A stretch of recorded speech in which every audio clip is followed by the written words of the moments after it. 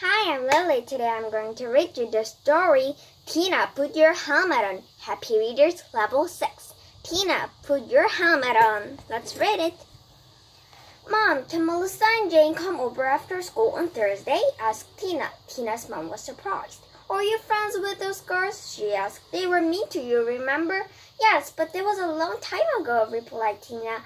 They are much nicer to me now, and they're really cool. They know about fashion, music, film stars, and all that stuff. Well, okay, said her mother, but you're cool too, remember that. On Thursday, Tina took Melissa and Jane to her flat after school. The three girls had a snack and then went to Tina's bedroom. Let's get changed, said Melissa. She put on a bright pink top and some new jeans. Wow, I like your top, exclaimed Tina. Jane put on a yellow shirt, a blue skirt, and some gray leggings. You look so cool, said Tina. She put on her orange jeans and a t-shirt. After school on Friday, Tina and her brothers wanted to ride their bikes. Can we cycle to the park? Asked Andy. Okay, replied their father, but you must wear your helmets and ride on the cycle path. It's a rule. And it's for your own safety. Oh, come on, Dad. I don't like my helmet. My hair gets messy, complained Tina. Well, if you have an accident, you might get badly hurt. Well, So put it on, please, said their father. The children cycled to the park. It was a lovely day, and Tina soon forgot about her helmet. At the park, she was pleased to see Melissa and Jane. Hey, Tina called to her classmates. Thanks for coming to my place yesterday. The two girls looked at each other and then looked at Tina again. What's that thing on your head? said Melissa. You look so stupid. I have to wear it, whispered Tina. My dad said so. She started to ride away sadly. Well, your dad isn't here now, said Jane. Come back here and take it off. You look really silly. She turned around. She was confused. The girls were so cool, and she wanted to be their friend. She tried to explain, but my dad will be angry if... What's more important, your cool friends or your boring old dad? Asked Melissa. Tina's face turned red. She slowly took off her helmet. Look at your messy hair, laughed Melissa. All afternoon, the children cycled round and round the park. At 5 o'clock, they were all tired, and Tina, Andy, and Mark went home. But before they reached the flat, Tina put her helmet back on her head. Don't tell Dad, she warned her brothers.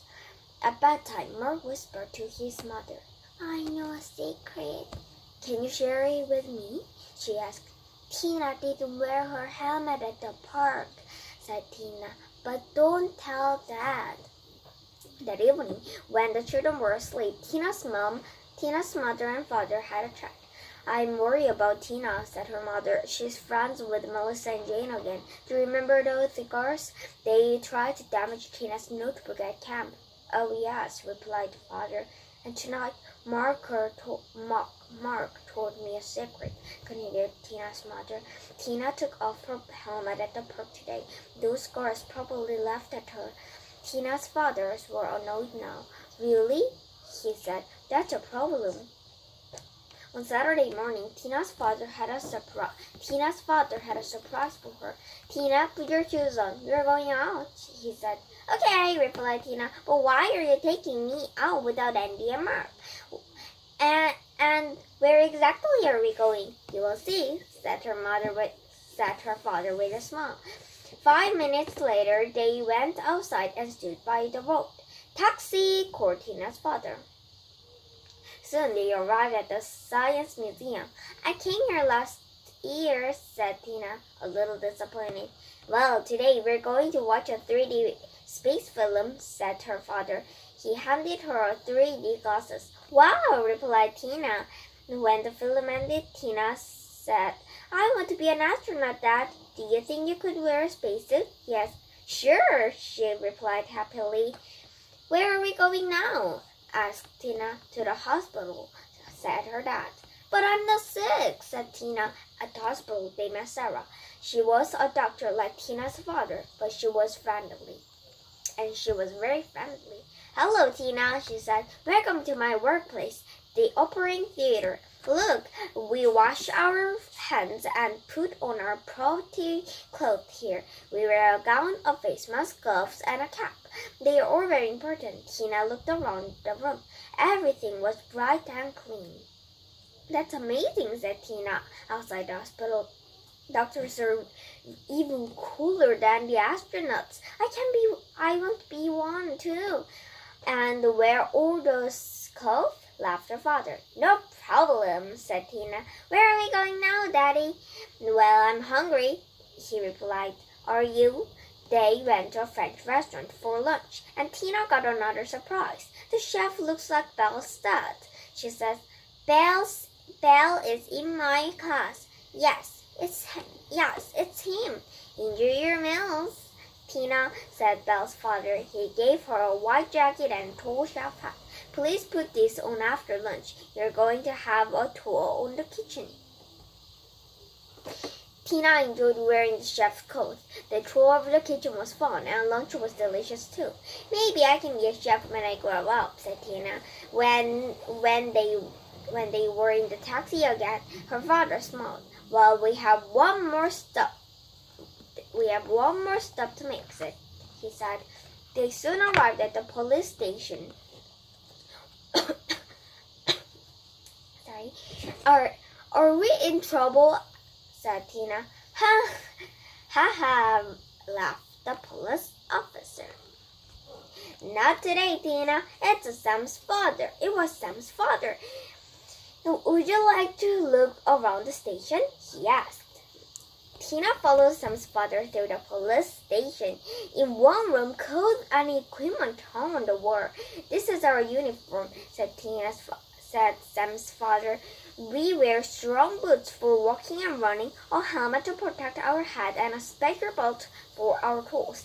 All these things have a job to do. They keep safe us. Tina enjoyed the tour. Perhaps I could be a police officer instead, she said on the way home. Today was really fun. Thanks, Dad. At bedtime, Tina's mother asked, Did you have a good time today? Yeah, replied Tina excitedly. We visited the science museum, the hospital, Belle's dad's restaurant, and the police station. I still can't decide on my favorite job, astronaut, doctor, chef, or police officer.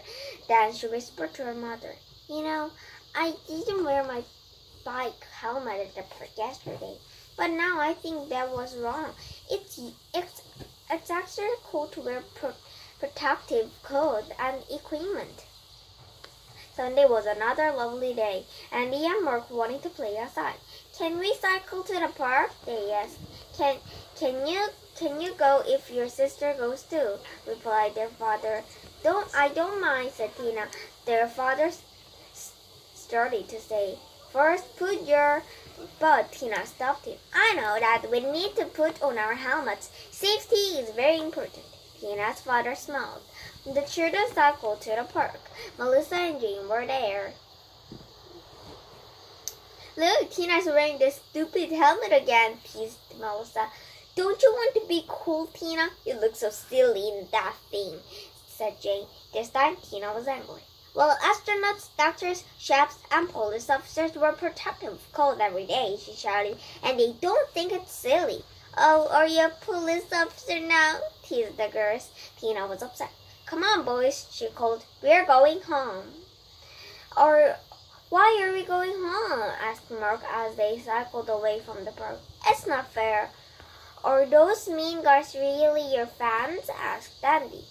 They aren't my friends anymore, said Tina angrily. Back at home, Tina saw her parents and started to cry.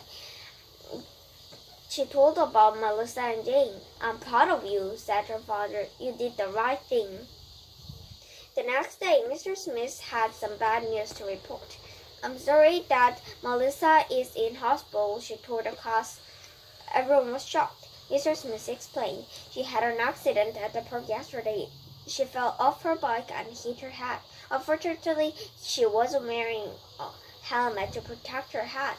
Will she be okay? Asked Ben. The doctor thinks so, replied Mr. Smith. Tina looked at Jane, but Jane did not look up. Sam raised his hand. I've got an idea, he said. Can we make a get well curse for Melissa? That's an excellent idea, replied Mr. Smith. The class began making the cards and writing cheerful messages to Melissa. When they were ready, Mr. Smith said, Now I'd like one student to help me deliver the cards to Melissa in hospital at lunchtime. Please don't ping me, thought Tina. I chose Tina, said Mr. Smith. At the hospital, Mr. Smith and Tina found Melissa's bed. Melissa was awake, and her mother was with her too. Around her head was a big bandage. Oh, look who's here, Melissa, said her mother. Thanks for your coming, both of you. How are you feeling? Mr. Smith asked Melissa. My head hurts, she replied quietly. But I was lucky. The doctor said I will be okay. I can go home. I can go home in a few minutes. At first, Tina did not know what to say to her classmate. Then she remembered the cards and handed Melissa the big pile. The class made this for you, she said. Wow, that's so kind, replied Melissa. There was a long silence, and then Melissa said quietly, You are right. It's smart to wear a helmet. We teased you, and I'm really sorry about that, Tina smiled. You know, that bandage will make your head really messy, she said. Both girls giggled. Then Tina said, Can we be friends again? You bet. You're so cool, laughed Melissa happily. As they left the hospital, Tina said, Mr. Smith, can we have a dressing up day at school? Everybody can pay a little money to a pretty kid. Then we can buy a gift for Melissa. Great idea. What kind of dressing up? Asked Mr. Smith. Why don't we dress up as people with different jobs? Suggested Tina. Sounds good, replied Mr. Smith. So what will you be? Oh, that's easy, said Tina. A police officer, of course, or maybe a chef. Oh no, a doctor. Or finally, Tina decided to be an astronaut. Her parents helped her to make the costume. First, they covered her blanket helmet, bike helmet, and boots with silver paper. Then Tina's mom found the old orange ski suit. It's a big bit, but it will make a great spacesuit, she said. Tina made some labels for the suit. Then she and her parents decorated it with black tape. Her father took the silver oven gloves from the kitchen and said, Don't forget your space gloves. Look at Tina. She looks like a real astronaut. The dressing up day was lots of fun. There were firefighters, scientists, nurses, footballers, film stars, police officers, doctors, pop stars, pilots, engineers, artists, chefs, and even a clown. Tina's astronaut costume looked fantastic too. Mr. Smith gave prizes for the 3 best costumes. Ben got first prize. He was a firefighter. Tina won second prize for her astronaut costume. Jane dressed as a pop star and she got third prize. A couple of weeks later, Melissa came back to school. The whole class was excited and happy to see her again. Welcome back, Melissa, said Mr. Smith. We gave a gift for you. Tina and Jane gave her a big square box. Melissa opened the box and pulled out a shiny purple bike helmet. Wow, thanks everybody. This is so cool, she said. Everybody cheered when Melissa put on the helmet. Class photo, everyone, said Mr. Smith. Smile. Done. Bye.